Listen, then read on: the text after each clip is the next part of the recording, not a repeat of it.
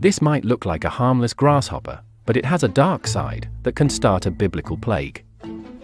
Locusts are usually harmless, solitary animals, but in certain conditions, they can turn into nightmare. The trigger is often hard rain after a drought, and plants start to flourish, which results in an abundance of food, and the population density gets high and crowded. As their numbers grow, they inadvertently bump into each other, and the hairs on their back legs are particularly sensitive. And that contact triggers a pulse of serotonin, which is a hormone that transforms them into social animals. They turn from a camouflage green to an aggressive yellow and black.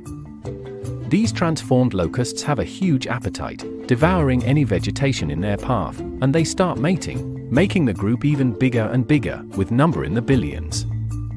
They can devour entire farms in hours, causing mass starvation and misery, just like the plagues described in ancient texts.